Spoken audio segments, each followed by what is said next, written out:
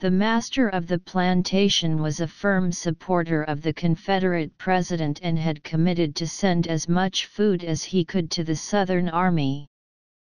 Things were going well at first, until the Yankees began attacking the master's supply lines. The master suspected a traitor among his slaves, and soon discovered that the Yankee spy was a slave woman named Big Liz. She was a behemoth of a girl who could pick up 2 full-grown pigs, one under each arm, and cart them over to the slaughterhouse without assistance. If he confronted her directly and she fought back, she would take him to pieces.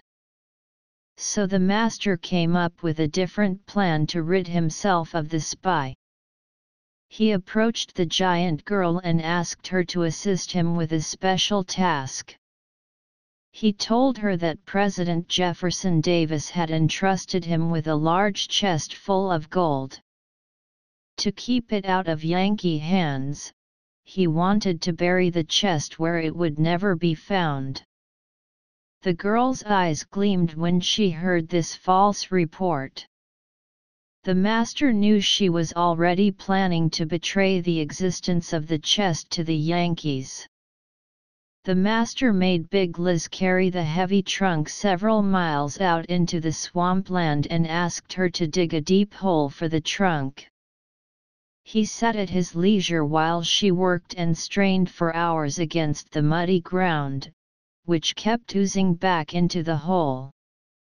When the slave girl was completely exhausted, the master decreed the hole to be large enough for his war chest. Wearily, Big Liz dropped the shovel and pulled the heavy chest down until it lay at her feet. Then she started to climb out of the deep hole. But the master barred her way, and Big Liz gazed up at him in sudden fear as he loomed over her. "Traitor! Yankee spy!" the master hissed. "There is only one path open to a traitor." The master swung his sword at her, and the sharp edge of the blade cut clean through the slave girl's neck. Her head went rolling away into the tall grass as her body toppled across the chest. The master heaped dirt over the chest and the body of slave girl who had betrayed him. Briefly, he considered finding her head and burying it in the pit with her body, but it was too dark to go wandering in the dangerous marshland, and he knew that scavengers would make short work of the head when they found it. As the master walked toward home through the dark swamp, he became aware of a prickling sensation at the back of his neck, as if someone were watching him. The master walked faster as clouds obscured the light of the moon. The master's teeth chattered as a breeze cut through him like the sharpened blade of the sword at his side, and his straining ears picked up the sound of footsteps on the path behind him. The master was filled with a terrible, superstitious dread of demons and witches and ghosts.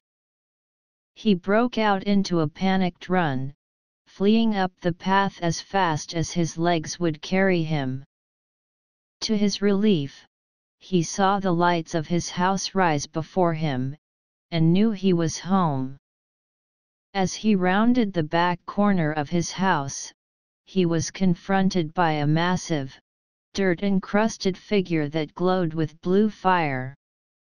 The smell of rotting leaves and marsh grass filled his nostrils as his eyes raced up and up the tall creature, until they rested on the stump of its neck, where a head had resided only an hour before. Then he heard a chuckle from the creature's side, and he saw the phantom's head tucked under her arm. The master stumbled backward, gabbling desperately in fear as the ghost placed her head upon the ground with one hand and grabbed the collar of his shirt with the other. The murdered slave girl snapped the master's neck in two and dropped his dead body to the ground beneath his bedroom window. Then Big Liz gathered up her severed head and vanished into the darkness. They say that on the anniversary of her death, the ghost of Big Liz still may be seen roaming the swamplands near her old home. Anyone foolish enough to walk near her grave will be driven away by the phantom, which to this day still defends the place where the Confederate chest is buried.